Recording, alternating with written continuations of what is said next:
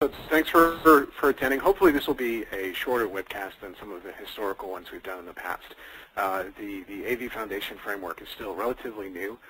It was introduced in the iPhone 2.2 SDK, and it looks by all indications that they're not quite finished with it yet. It's called the AV Foundation framework, which suggests that it will at some point do video. Right now, the only real working APIs for it are for sound. So I'm expecting this framework to get much better over time. We were fortunate enough to be able to to document the AV Foundation framework in the iPhone SDK development book. So if you're interested in getting some information about how it works, as well as some of the other sound frameworks, you can pick up a copy of that. I've also got an excerpt from the book specifically covering this framework on my website. And so when we're done here, if you'd like to download the demonstration, there's some Xcode examples up as well. You can steer over to Zdziarski.com and find the AV Foundation framework off of my blog page. So so as I mentioned, this is a pretty new framework, and there are three main techniques to play sound on the iPhone as of the introduction of this framework. And I'll give you a quick rundown of the difference between the three. The most commonly used one for playing just generic sounds is the system sounds function in the system, and essentially that piece is sort of only good for playing a pre-recorded sound file. You have to register it. You don't really get any control over mixing or anything like that. It's just essentially for, you got an instant messenger application that needs to play a ding, and you can use that to make sound. It's very, very simple, very primitive. You can also use it to vibrate the phone. Doesn't really give you any, any real granularity in terms of being able to mix the sound, adjust the volume, where you're playing it back and whatnot. So that's, if you're writing a simple application, that may be enough for you. The second, increasing in complexity, the second more complex framework is this AV Foundation framework, and that was sort of built upon your basic system sounds, in that you could not only play these pre-recorded sound files, but you could play more than one of them at a time, and you can adjust the volume of each. You can set where in the sound you want to actually play from. It gives you a little bit more functionality. It's useful for games, for any kind of like a drum machine application, anything that needs to play multiple sounds simultaneously. And that's what we're going to explore today. And then the most complex framework, which we're not covering today, would be the Audio Toolbox framework. And this framework is also available on the desktop. Essentially, this is what you would need for playing digital sounds. So if you've got a video game that creates its own sound, out of raw bits, an actual sound stream, or if you're going to be recording in real time, say you were writing a voice synthesizer, something to that effect, the Audio Toolbox framework is essentially what allows you to deal with sound on a bit-by-bit level. All three of these are covered in the SDK book. The one we're going to cover today is, of course, the AV Foundation, and as I said, this is kind of a good go-between for the other frameworks. So we'll get started here. I'll share out my screen, and I've got some prepared content. You probably don't want to sit there and watch me type stuff in, and chances are I'd make a lot of mistakes typing too. So to keep this under an hour, I've got a couple of sample projects here. But before we get going, I'll show you how to use the framework in a new project. I'm going to start up Xcode here. And then this should take a minute because I'm running last year's MacBook. So I'm going to go to New Project, create just some sample new project, call it Example. And this is what most people do, to just create sort of a blank skeleton for your iPhone application. So right now we're ready. We've got a project. We could compile it. It would do nothing. To take advantage of the AV Foundation framework, you're going to need to do two things. First of all, you want to make sure that you're running the 2.2 SDK. And if you go to the project menu and set active SDK, you can see right here that the simulator for 2.2 is the default. The big difference essentially is if you were to compile this for let's say the 2.0 SDK. When you sold your application in the App Store, anyone running 2.0 and 2.1 would be able to buy it and download it. By using the AVFoundation framework, you're essentially locking your users into having to upgrade to 2.2 before they're going to be able to use your app. So you're going to go here, set active SDK, and then for now you could do simulator, iPhone OS 2.2. When you get ready to actually distribute your application in the App Store, you go to device. But just make sure that 2.2 is selected, otherwise you're going to end up with an application that just essentially will give you 1,000 errors when you try to build it. So from there, you've got that set up. The next thing to do is to simply add the AVFoundation framework to the project. And if you control-click on frameworks and go to add and then existing frameworks, it pops up a list of all the sanctioned frameworks that are available to the iPhone. You can see AVFoundation is right here.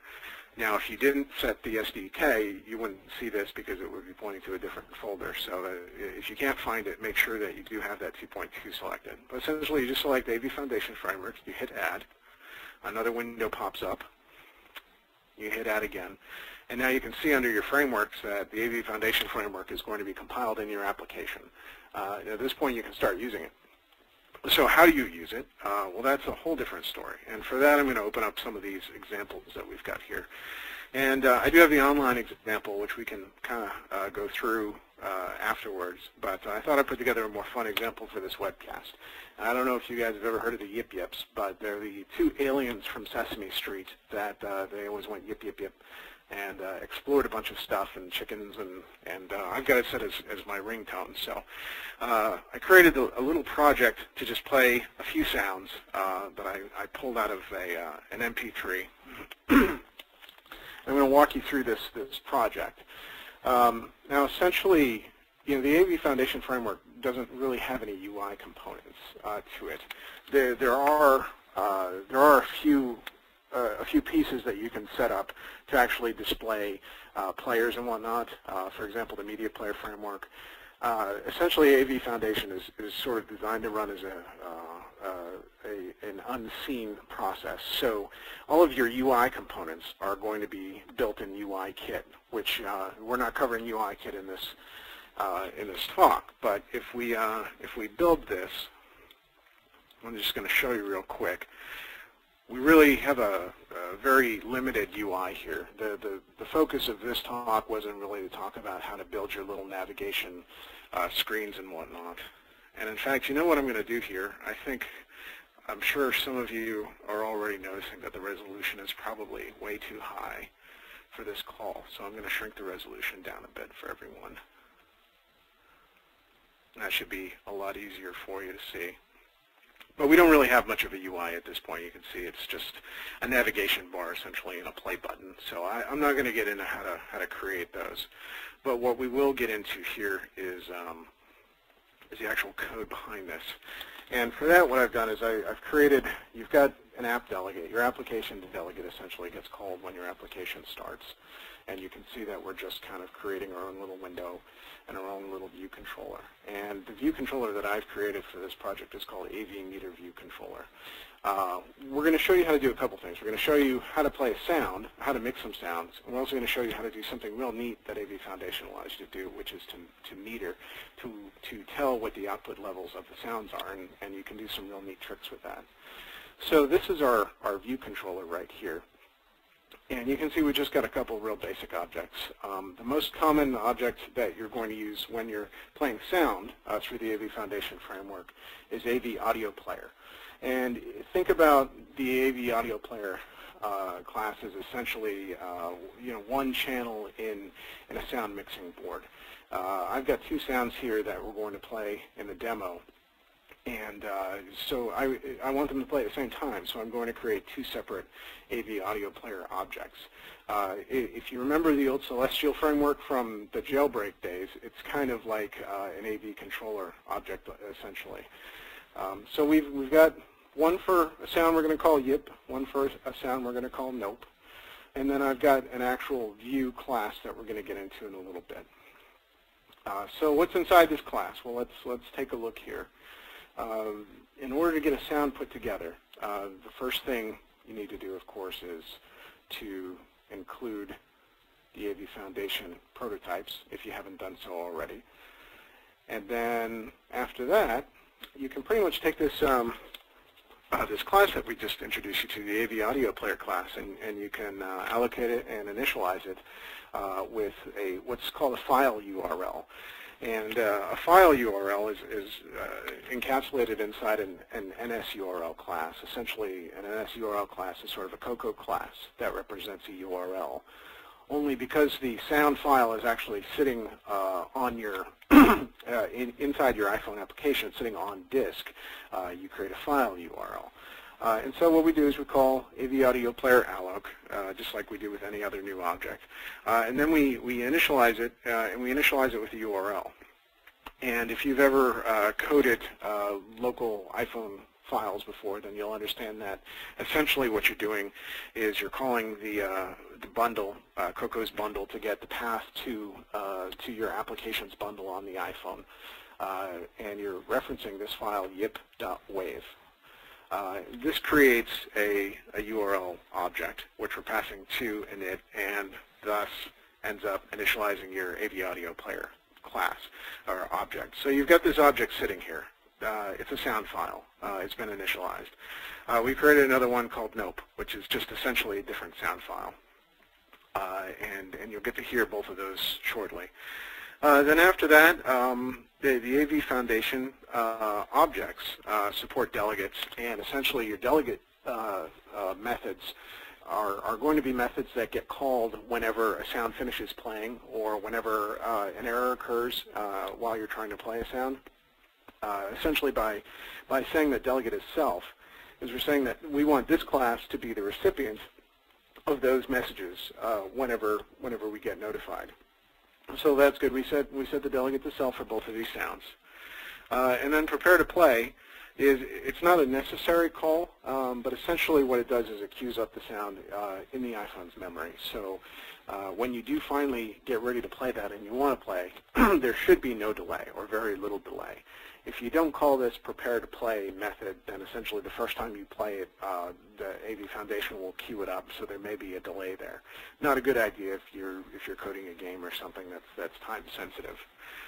So that's all that's really needed to initialize the sounds. Now if we scroll a little bit further down, there's a lot of code here for our own little AV meter view, and again we'll get to that shortly. Right now we're just focusing on we get the sound up, we want to be able to play it. Really all there is to it at this point, if we scroll down to the nav button pressed method that I've set here, and essentially this method gets called whenever you push that little play button from UIKit. So if the sound isn't already playing, essentially what we're saying here is we want to call a method to start the playback. And I've set these up on two separate timers here. I've got two different sounds, and we want one to play every 10th of a second, and we want one to play every 1 second. So I've used COCO's NS timer class to essentially set two timers that just repeatedly play these sounds over and over again, and we want to play them at the same time as well, which this will let us do. So these functions make a simple call out to the play method inside this AV object that we've created. And that's really all that's necessary to get the sound playing. You've initialized the sound, and I'll scroll back up here to recap. You've initialized the sound. You've set the delegate, so you're going to get messages when it's done playing. You've told it to prepare to play. And then to play the sound, we just say play. At that point, the sounds will begin to play. When it's finished playing, your delegate will receive this method call, and this is available. You can find these inside the AVFoundation prototypes. The audio player did finish playing method gets called whenever your sound is done playing, and that's particularly useful if you need to do any kind of cleanup or play a different sound or whatnot. There's also a flag that tells you if it played successfully or if some kind of error occurred. So that's all there really is to playing sound. Now some of the more fun things that you can do with the AVFoundation framework is you can do metering. And I don't know if any of you have grown up with the old Free Tools Association or some of these other groups that put together these fantastic sound and video demos back when the Apple II was out. One of the things that I always loved was the ability to put together like a VU meter. So while you're playing sounds, you can actually see a visualization of the sound output. Apple calls that metering, and essentially what you have to do is you tell your audio objects that you want to enable metering, and then you can go and read the output levels yourself. And there's a standard output level, and then there's a peak output level, and you can easily translate that into little VU meter graphic or what have you. So you can see right here, for example, when you push stop, we're setting yip.metering enabled to no. To turn that on, essentially, all you have to do is set it to yes. And so we'll take a look at this AV meter class that we've set up. And there's a little bit of graphics work in here. We're not going to really get into that, but if you want to see how this works, it's not too difficult. But when you create the class, essentially what we're doing is we've created two AV audio player pointer objects here. And we're assigning those through a property down here as what we want to display is the left and the right channels on our output. Now, since we've got two sounds playing, I've decided to assign the left channel to one sound and the right channel to another sound.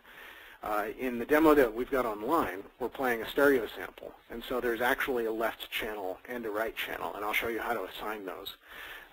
Essentially what we're doing is we create this AV meter view object here, and we're going to say, okay, left and right is equal to these sounds. We're just assigning a pointer to these sounds from our view controller class. And then this class is essentially responsible for reading the metered data from those sounds. So you can see here when you call the start updating method that I've written, it turns on metering. And this is one call you're going to need to do is set metering enabled to yes. It's just a property. Once it's turned on, at that point you can create, you can do this a number of different ways. You can create a timer to read the power levels. What I've done here is I've combined a timer with the drawRect method. And drawRect essentially gets called whenever the view needs to render itself. And so whenever you need to update the view on the screen, the AV meters that you're drawing essentially, this method gets called in your view class. And this is what's responsible for going and reading the meters. It looks a little bit complex, so I'll walk you through it real quick. Essentially, each AV object that you're working with has got a property called number of channels. If it's a stereo sample, you're going to have two channels. If it's a mono sample, you'll only have one. I've got a little safeguard here, obviously. If you don't have any channels, something's severely wrong. So, but you can read this to figure out, whether you're a mono sample, stereo sample, whatnot. After that, reading the meter values is pretty simple. There are two primary properties that you can call or methods that you can call to get the power for the channel. And what I'm doing here is I'm essentially running through a very small loop to read the meter values. I've got two channels. I'm choosing which sample I want to read the channel from. If I'm reading the left channel or channel 0, then I want to read from my first sound sample. If I'm reading the right channel, then I read the second sample. Then I call the update meters method. And what the update meters method does is it essentially tells the audio object to make sure that the power levels are being properly reported. So after you call that, essentially all you need to do is call two methods here. One is peak power for channel, and then you can tell it channel 0 or channel 1 if you want to get the left channel or the right channel out of a stereo track. So you call peak power for channel. That returns a floating point. And then you can call average power for channel, which is the actual sound level, the current exact sound level that's coming out of the sound. So peak essentially is your peaks, and then average is what's coming out right now. Both of these return a floating point value, and from what I've seen, these values, the decibel ranges range usually, I believe, from -100 up to 0. I've done a little bit of fuzzy math here just to kind of level that out, and I'm sure there are probably many better ways to do it for you sound geeks out there. But essentially, you get this value back, and you can use that to figure out where you want to draw these little VU meters at. So once you've got that information, what I'm doing here is just a little bit of ugly math to to render the meters, to draw the graphics on the screen. I create a little rectangle here that is essentially setting up where I'm drawing these power images, and then I update it, call a timer to start the whole process over again. So let me show you what it does in case you're confused by now, which is entirely possible. So I'm going to build this. This opens up the project, and again, we've just got a real simple UI here. Let me turn the sound up, make sure you guys can hear that. But when you hit play, essentially you hear that it's playing 2 samples at the same time. And the 2 samples are just yip and nope. They're just a couple sound bites I clipped from this WAV file. But you can see on the left our little sample that we were playing, and I'll hit play and mute it. The sample that we were playing every 1/10 of a second, of course, is getting played 10 times as often as the sample on the right. Now, the AVFoundation framework takes care of all the mixing. It takes care of all the scheduling for the sounds. It's really nice. You don't have to sit there and essentially put together a multi-track. All you do is you tell each sound individually to play, and it gets mixed and outputted. So that's really the basics of how this works. And fortunately, AVFoundation is a very simple framework in that there's not a lot of added complexity. The most complex thing, as you can see, is kind of understanding how metering works and getting that data out, and then the graphics work that's involved in just drawing the images on the screen. So let me switch back here. I'm going to try and get back to my conference here. I guess I need to exit that. And Catherine, while I'm getting this set up here, if you wanted to maybe field some questions, it's a pretty simple framework, but I have a feeling most of the questions will help to really kind of get the point home on how this works. Okay. All right. Let me see. So one person was asking if there was any way to synchronize sounds. You can synchronize them. They're 2 separate objects, and so you have to call play at the same time, essentially, on both of them. I don't believe that AVFoundation has got any mechanism for things like transactions and whatnot. There may be a way to do that with Coco, but if you're calling play on both of them at the same time, they're going to be relatively synchronized. I wouldn't use this framework if you had absolute critical timing issues, just because it's, like I said, it's a very simple framework. So that scheduling doesn't appear to be there, at least now, but it could be in the future. Okay. But yeah, as long as you're calling these play methods at the same time, or one right after the other, as far as your average game or something like that, you're going to end up hearing them at the same time. Okay. Well, yeah, we're getting a lot of questions coming in. Here's one that Mike asked earlier, and just ask again, does anyone know the limit on the number of sounds prepared to play and concurrent playing streams? I'm not entirely sure if there's a limit. I would think that there would be some upper limit, but I haven't tested that. You're probably going to be up somewhere, 16, 32 concurrent sounds. But that's a good question. We should definitely look into that. Okay.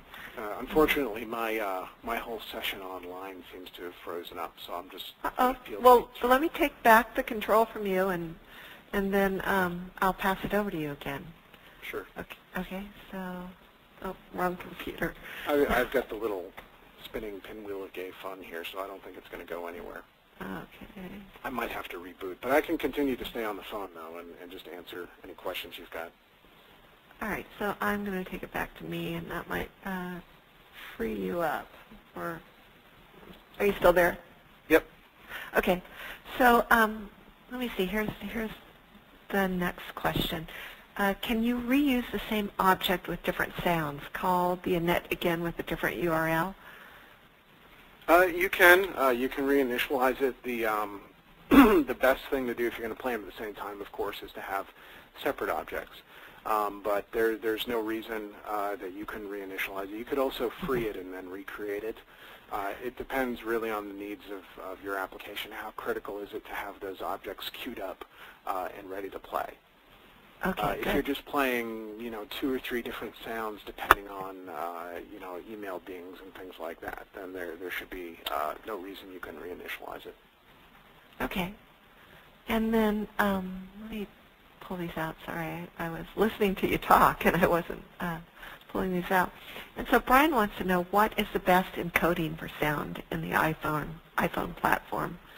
It's interesting. The system sound, not framework, but the system sound component to the iPhone previously was very limited in what you could play. There were only a few different types of codecs that it supported. The AVFoundation framework seems to be a lot more open. It will play, pretty much any MP3, any WAV file, AIFF. I've thrown a bunch of different sound formats at it, and it hasn't choked yet. So I think, in part the answer is whatever's easiest for you. In terms of what's local and native to the iPhone, depending on your space constraints and whatnot, of course, any kind of uncompressed sound is obviously going to process it just a little bit faster because it doesn't have to go through, the audio codec or the audio decoding process, or at least as much of one. But there doesn't seem to be a real standard that I've seen out there. Most applications I've seen use either WAV or AMR if it's a voice, like a news broadcast, something like that, is commonly in an AMR, which is sort of a voice codec. But really, it's as long as you're comfortable with the format, AVFoundation seems to be much more open than the other frameworks in terms of what it'll support. Okay, good. And so that answers the question of whether MP3 can be played. You said yes. And here's a question. How difficult is it to adjust your sample code to support something like IDRUM, 4 sounds at once? Forgive me if I'm not pronouncing that correctly. iDrum. I'm sorry, I can't read it since I've already crashed, but iDrum, I think it is. iDrum. Yeah, I mean, if you need to play multiple sounds together, it's pretty easy to do. The best way to do it if you've got like a drum machine application or something like that is to just create an array. If you start thinking in terms of each of these AV objects being a track in a multiplayer or a multi-track mixer, you create 8 tracks, for example, by just creating an array of 8 of these audio objects. And then from there you can initialize them with whatever, whatever sounds that you want. Like I said, playing them at the same time, there's the threading that actually controls this, the run loop and everything, is all handled internally by the framework. So, making that call, it's non-blocking. If you had 8 play statements, one right after the other, I think the delay between all 8 would be very, very negligible. Okay. And then John is asking, how does the power for channel reading relate to what the volume of the device is set to? It doesn't seem to affect it. These seem to be related more to output levels than they do actual volume levels on the device.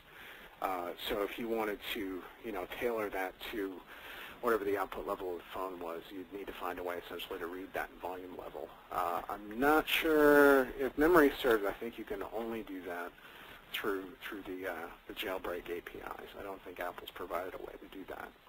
Okay, and that goes back to a question that people were tossing around earlier.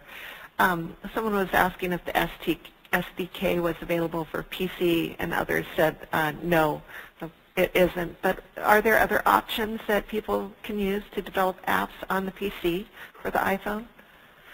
Sure. Well, there's Of course, there are two different camps, and if you haven't been familiar with lately the politics surrounding the App Store, there's of course the officially sanctioned App Store development channels. And in order to, if you ever want to distribute on the App Store, you need to use Apple's Xcode, Apple's SDK. For one thing, just for the mere fact that it's the only thing that will sign an application with the certificates that Apple gives you. Now that is designed specifically for Mac. Newer versions, I believe, only run on Intel Macs. At the same time, there are a lot of third-party hacks out there that can get Mac OS running on a regular desktop PC. There's a distribution called Hackintosh that's pretty well known out there, and the OS x86 project essentially is just a set of hack drivers that allow you, if you own a legal copy of OS X, you can make some changes to the operating system that gets installed so that it'll run on pretty much any decent Intel hardware. And at that point, of course, you could run the SDK on that. The other approach is, if you're not too worried about distributing in the App Store, the open source community has sort of owned the market in terms of application development since 2007. And the SDK came or the Apple App Store and the SDK sort of came onto the scene in 2008 as kind of almost a copycat of the open source community. And what we've done is put together a free compiler, an open source compiler known as the toolchain. We've built a very similar SDK of our own, essentially based on the low-level frameworks that are on the iPhone. And so that's what one of my other books is about, iPhone Open Application Development. It documents all of the private APIs that are on the device, and many of those APIs are restricted from the SDK. But if you're not concerned about distributing in the App Store, the open source tool chain essentially runs on anything. It'll run on Linux, it'll run on, I believe there's a Windows port. As long as you can compile it, you're not locked into one particular operating system. And of course, the nice thing about that is you can use a lot more of these private APIs. But it's really all according to what you want to do. Most people want to write for the App Store. There's obviously a financial incentive, and if you're going to do that, you have to play by Apple's rules. Okay, great. Now we have a lot of questions coming in about sound, so I want to try to get to all of these. Mirko is asking, what about generating sounds? How hard is it to generate and play a sound with a given frequency for a given time? Right, and when you're talking about doing actual computer-generated sound and sort of creating your own sound output, AVFoundation really isn't meant for that. It's not designed for that. To get into that kind of sound, you probably want to take a look at the Audio Toolbox framework, and we can do another webcast on that, Catherine, if you like. The Audio Toolbox framework allows you to feed bits directly into a sound buffer. I use this framework for my Nintendo emulator, NESApp, which is only available through Cydia. Emulating the Nintendo hardware, essentially, I ran into sort of the same issue.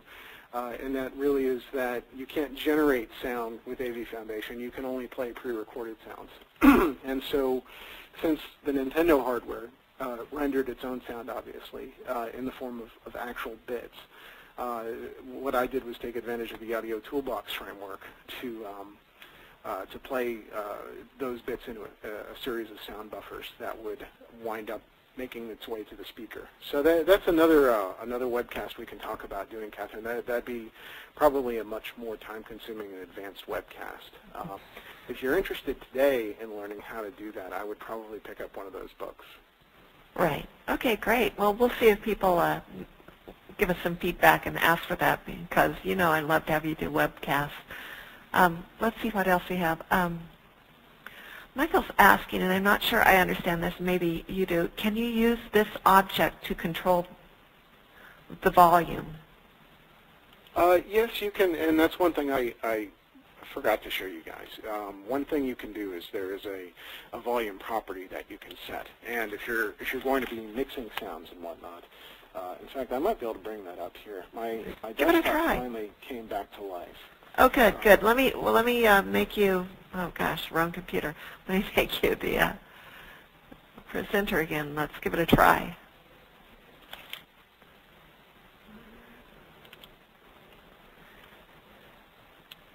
And while you're doing that, people are asking if this webcast will be downloadable. Yes, we're recording it, and we'll make it available afterwards, hopefully in just a day. We have to convert it.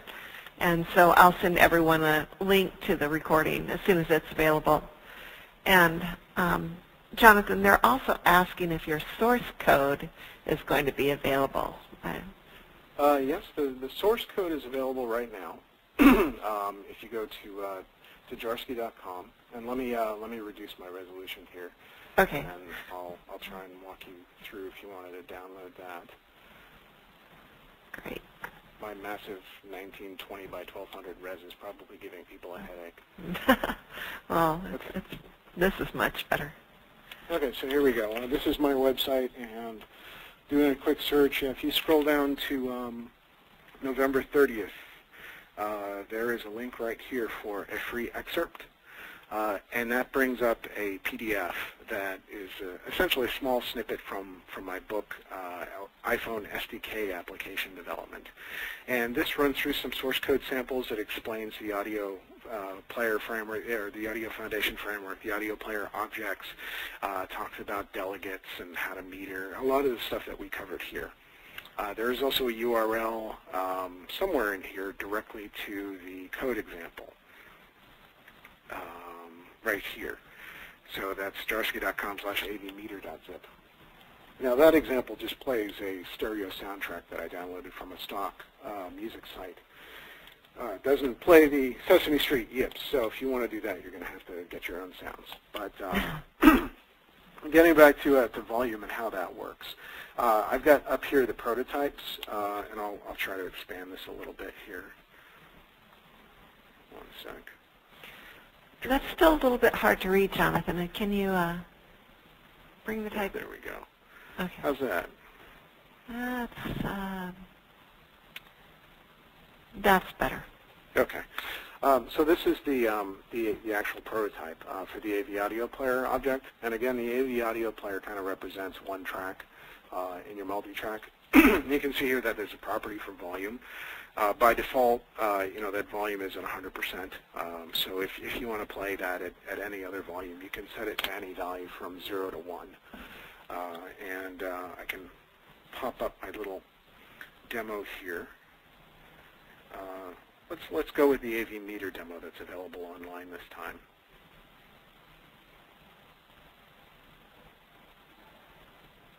And get the SDK for the simulator. If you were to want to adjust that volume, let's say right here is where we initialize the player.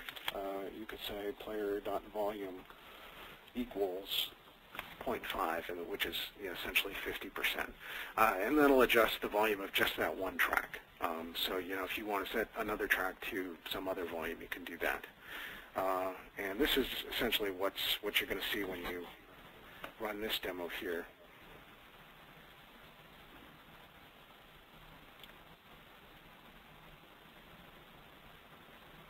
It's very similar to the other demo we just did, only it plays a stereo track. I'm sure you probably got all kinds of feedback from that, so I'll stop now. Yeah, what you're seeing here, I turn the sound off, and you've got a left channel and a right channel. This is actually a good example of how a stereo track would work. You're not looking at two different samples. And I'll show you the source code even that goes along with this. This is I'm glad someone brought this question up, so I run through this real quick. If you take a look at the AV meter view class that we discussed before, and again, this is just a custom class that I threw together. But now you're talking about grabbing both channels. And you can see we changed it up a little bit. We've got a little loop that goes from 0 to the number of channels, which will be either 1 or 2. And what we're doing here is we're calling the average and peak power for the channel, but instead of just saying channel 0, we're actually saying channel 0 or channel 1. And we're getting the level for that particular channel. And then down here, if we've only got one channel, then we're essentially making the right channel to be equal to whatever came out of the left channel. So that's good if you're playing a mono sample, something to that effect. Now, if you adjust the device's volume, we can take a look here while we're in here and see just whether or not that actually affects the output. I don't think it will, but we can, let's say, set that to 20%, and we'll hit play here. And it looks like the levels are the same as they were before. So the output levels don't seem to be really affected by either the volume of the sample or likely not even the volume of the device. So, if there's, I don't believe there's a way to grab that in the SDK. So if you're going to put together AV meters, chances are you're going to be stuck with the output level of the sample. Okay, and I think Carlos is asking, and tell me if you just answered this and don't laugh at me because I don't know. When you mix sounds, can each of them have their own volume level, and are these adjustable dynamically while the sound is playing? You can adjust them per sample, and I believe they do apply at the time that you set it. There's no way, however, to know exactly where in your sample it's playing. So, well, actually, no, I take that back. That's wrong. Let me rephrase that. When you play a sample, it's non-blocking, so you don't get a notification until after the sample plays. If you wanted to set up a timer to find out what the current time in the sample was, you can do that, and that would allow you to adjust the volume to wherever you wanted it to. But that's something you essentially have to roll your own if you want to do that. In other words, your method call to play doesn't just sit there and wait for it to finish playing. So, and this is the other piece I was just going to touch on actually. The current time property here allows you to set or read the current time of the sample, and that's floating point. So if you set up your own timer, for example, to trigger every 1 second, you could read what the current time playing in that sample is, and if you wanted to adjust the volume at that point, you could. I do not know at this point whether it would update in real time or not, but that's something worth experimenting with. Okay. And Ian was asking what is the time interval that the peak meter value covers? And can you specify the interval to get peaks? And what about getting the lows as well? Right. Well, the only two methods that are there, and I'll show them to you right here, is peak and average. There's no method to currently get any other different power levels like lows and whatnot. What I've done essentially is I get the current levels and then I scale them down with a timer. So every 1/10 of a second or so, I'm essentially dropping the levels of my VU meter. And unless those levels from these two method calls, unless those levels exceed my decay rate, essentially, they just continue to fall. So if you've got something with a beat in it, it'll give you the level at that current real time, the average level, but that will continue to decay in my code because I'm constantly subtracting, X number of decibels from it. That's something you can either roll your own, or you can, if you take that decay out and just rely on the power levels reported by these methods, they'll be a little more choppier, but they'll probably be a little more accurate. So depending on what kind of application you're trying to put together. In terms of how often they're updated, well, they get updated whenever you call the update method, but I don't know what time period they actually cover. When they say average and peak, I believe it means for, it's obviously within that given time, but I don't think it's, in other words, I don't think it's within the past 5 seconds or 10 seconds. But I think when they say average and peak, you're still talking about pulling, potentially, 1,000 or more samples out of that time period that you called the update, even if it's just for a 1/2 of a second. If you think about a CD quality wave, which is going to be 44 kilohertz, well, it's 44,000 data points per second, and so that needs to be aggregated, somehow. And I think what they've done is they've taken all of those data points to establish, the peak and the average. But in terms of whether that's 1 second, a half a second, a quarter of a second, I really don't know. Unfortunately, the docs don't seem to be very descriptive in terms of what they do. And that's kind of part of why I started off saying this framework's really not complete yet. You get the impression by looking at the prototypes and just the name of the framework. It tells you it's obviously going to support video at some point. I'm certainly excited to see what comes out of it in the future, but this is it's kind of unlike Apple to just release something that's kind of half complete. And what's there is very good, which is why I think they did release it. But there's unfortunately not a whole lot of information about the low-level mechanics of it yet. Okay. One other piece here that I just wanted to introduce you to as well is number of loops. And everything we've played so far has just played once, and then it finishes. If you'd like your sound to loop X number of times, you can set this property. And this property will, of course, loop it. So we could set player.number of loops equals 5. The sample will essentially play 5. It'll loop 5 times, and then after that 5th time, your sample did finish playing method will get invoked. Okay, excellent. Now let's see. There were a couple questions just about the AV audio player, and let me see. People are typing fast. One person is asking, can it help to record speech and process for live voice recognition? Yes or no? There don't appear to be any recording methods or any recording functionality in the AV Foundation framework yet. Not to say that they won't add them in the future, but this is AV audio player. It's not a recording object. In order to record, most people are still using the audio toolbox, which will record on a byte-by-byte basis directly from the microphone, and it'll sort of stream that into either an audio file or into into memory if you were going to process it somehow. So this isn't really meant for recording, but I do have an example of recording in both the SDK book and the open book. I unfortunately don't have an example of that anywhere online, but if you've got either of the books, the Making Some Noise or Making a Racket chapter also does cover basic recording as well. Okay. And Michael's asking a question. I'm not sure I understand it, but you will, of course. He says, can you read the iPod streams instead of creating your own streams? And he further clarified that by asking if there's access to the iPod streams, that is, if your app starts while the iPod is playing. Yeah, I think what he's asking is whether or not I can record the music that the iPod is playing. So again, you can't record. Well, not with this, but even with the audio toolbox, Apple obviously has got copyright interests that they want to protect. They're not going to let you record anything that comes out of iTunes. They're even on the desktop. They've taken a number of measures to try and prevent you from being able to copy your music.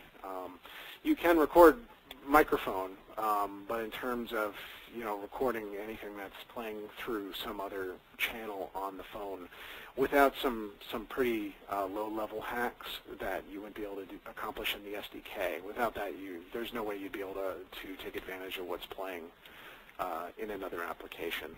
Unless, of course, you had the iPod plugged into speakers and you could hear it through the microphone or something. Okay, so he said not record, but just to read the sounds or mix with them to make your own EQ, equalizer. Right. Well, the open platform, in other words, the jailbreak platform, does have a framework that will allow you to tap into the iTunes music and read that data. Unfortunately, that's not available in the SDK. They won't let you interface with iTunes on any level, and obviously, like I said, you've got some copyright issues to deal with there. So you're not able to read iTunes music. You're not able to read any files outside of your sandbox, at least without some hacks.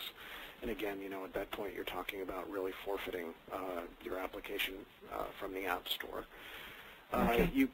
you don't really have access to any levels outside of just the samples that you're playing either. So even if your application was playing sound through some other facility, unless you've got a pointer to those objects, there's no real way to tell what those output levels are. Essentially what you're doing is you're playing into a sort of an early stage mixer on the iPhone, and that mixer is kind of controlling by creating a composite output stream that goes to your speakers. So once it gets in there, there's really no way to fish it out. Okay, all right. And let me see, I think we've just about answered all the questions.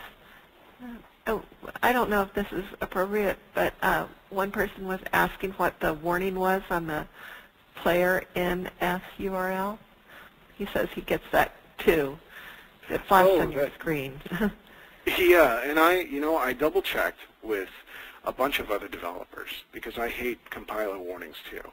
And essentially what this is, it's some kind of typing bug with the way that they've set up the AV audio player framework. The error field right here, when you go to initialize an AV audio player object, you can pass an NS error object or an NS error pointer, and essentially that pointer should get set to a pointer of an error if an error occurs. In all other examples of doing this, historically, you are supposed to pass that reference to the error, and that does work with just about every other Cocoa class. For some reason, when you create it this way, you get this compiler warning, and I've asked around, I've double-checked, and the syntax is correct. It's, for some reason, just spitting out that warning. So I think what it's come down to is just some typing issue with the way that they've set up that class. Okay, good. And then John is asking, at the start you mentioned iPhone OS 2.2 as a required target OS. What if it's not present on the device? Can you check the OS version first and then use a different sound API? Right. Well, if it's not on the device, then you're not going to be able to link to it. So what you're going to end up with is a binary that won't even start because it can't link to this framework. You can probably, if you really wanted to, use DL Open and some of the more low-level dynamic linking functions to test for that framework. But if you're going to go to that trouble, chances are it's going to be easier to just code everything with Audio Toolbox or with the system sounds. Because at that point now you're talking about actually going and trying to link to libraries, and there's no real need to duplicate your code. So what I would do if you really want to sell for the 2.0 and 2.1 platform is to just code this in Audio Toolbox. And the way to do that is you're basically reading these files on a bit-by-bit level and writing your own program to sort of feed that data into a sound buffer. It's more complex, but once you write your first version of it, you can reuse that code pretty much anywhere you want to.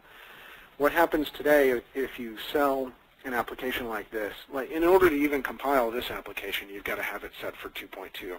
If I try and change it to to 2.0 and then recompile it, it should fail with a bunch of errors. If you compile it with the 2.2 SDK and then release it onto iTunes, essentially what will happen is the app will say requires 2.2 upgrade, and if someone running 2.0 or 2.1 tries to download it or purchase it, it will say, it will give you a very ambiguous error, which is kind of surprising. Instead of saying that the user needs to upgrade to 2.2, it'll say something like this application is not compatible with your firmware. And I made that mistake with one of my other projects, inadvertently releasing a 2.2 build, and I had people emailing me saying, what does this mean? Why is it not compatible with my phone? Really, essentially the problem is, whatever SDK you build with is going to be, the minimum requirement for the operating system. So I just keep that in mind. And, if you're real concerned about 2.2, if you want it to be 2.0 or 2.1 compatible, there are a couple other frameworks out there that you can use, and fortunately that Audio Toolbox framework is very well documented because it exists on the Mac OS X desktop as well. So you should be able to find a lot of example code out there. That you've got my code from the book. You've also got all of Apple's documentation online. Great. And there's one final question, and then I think our time's just about up, and I really appreciate you answering all these, Jonathan. They were asking about using URLs that point to files on the net versus in the sandbox. Can you do that? Right, and I don't know why why it doesn't work. I'm not sure if it's an intentional thing, relative to copyright. You can theoretically assign a URL, and I would encourage everyone who's curious about this to try it. Instead of doing file URL with path, you could do NSURL, URL with string. And, as an example here, get rid of that. I could do NSURL or URL with string, blah, blah, / blah, dot wave. That is syntactically correct, but for some reason when the sound actually goes to play, it doesn't play. It's silent. And it's entirely possible that I may have just, not had a valid WAV file, but I tried several times, several different URLs, and it was silent after that. I even tried, there's a way to set the URL using an NSData class, and so I tried fetching the data using NSData using a URL, and it still wouldn't play at that point. I think part of the problem may have been that you have to, one thing is you have to make sure that URL loads.